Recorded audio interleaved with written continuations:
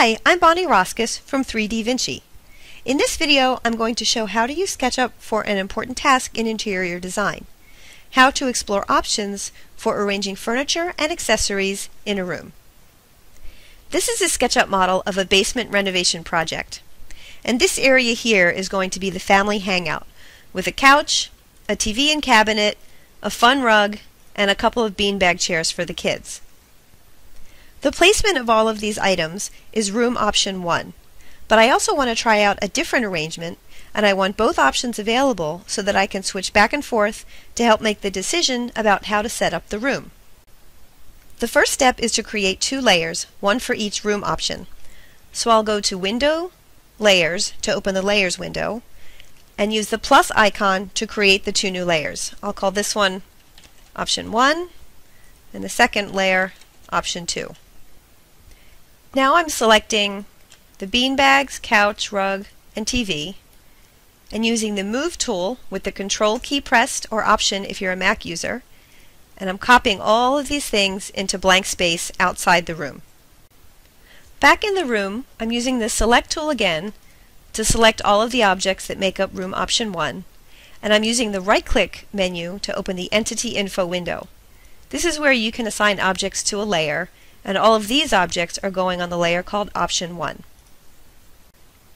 Now when I go back to the Layers window and uncheck the visible box for Option 1, all of those pieces disappear from view. Now I can create the room arrangement for Option 2. I'm going to do everything using the Select and the Move tools. First I'll move and rotate the couch.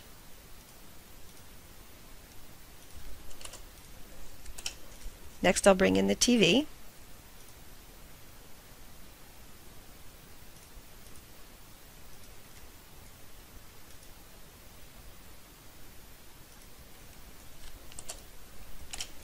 Now comes the rug.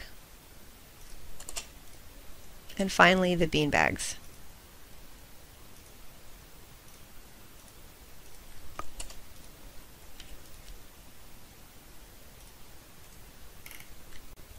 Now I'll select all of the items that make up room option 2 and place them on the option 2 layer. At this point, I can uncheck the visible boxes in the Layers window to switch back and forth between the 2 room arrangements. But this requires a lot of on and off clicking, and imagine how many clicks you'd need to check out 3 or even 4 room arrangements instead of just these 2.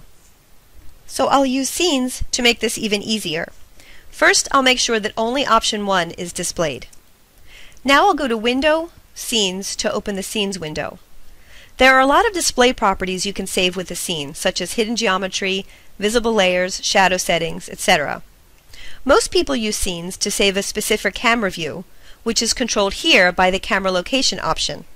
But if you uncheck Camera Location, you can save a scene without locking it to a specific camera view. So with Camera Location unchecked, I'm clicking the plus icon to save this view as a scene, and I'm changing the default scene name to Option 1.